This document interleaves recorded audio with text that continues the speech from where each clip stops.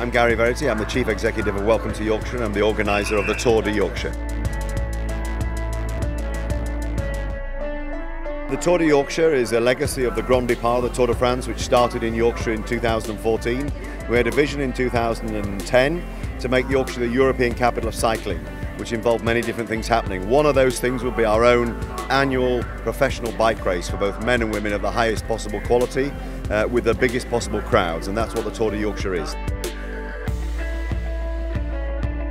Cycling has become increasingly popular in the UK. You can trace some of the success of that back to the Sydney Olympics and the success that the British had on the track here. But the Tour de Yorkshire and the Grand Départ of the Tour de France, the grandest ever Grand Départ in the history of the Tour de France, 4 million people turned out in Yorkshire to watch it at the roadside. The Tour de Yorkshire is a legacy of that, and you've seen now that we get over 2 million people at the roadside just to watch the Tour de Yorkshire. If you like sport and if you fancy having a trip to Europe, but you're also looking for great food, great drink, a welcoming population, just the same as South Australia, with stunning scenery that many people will know, Yorkshire has that. We now have a great bike race in the middle of that.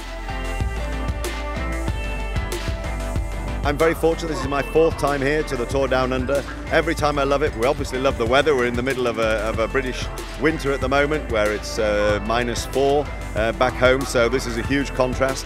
But we love the event as well. It's really well organised. It's clearly the first event on the World Tour of the year, so it kicks the year off, but it kicks the year off with style. So bravo to the organisers and fair play to everybody who turns out to support it.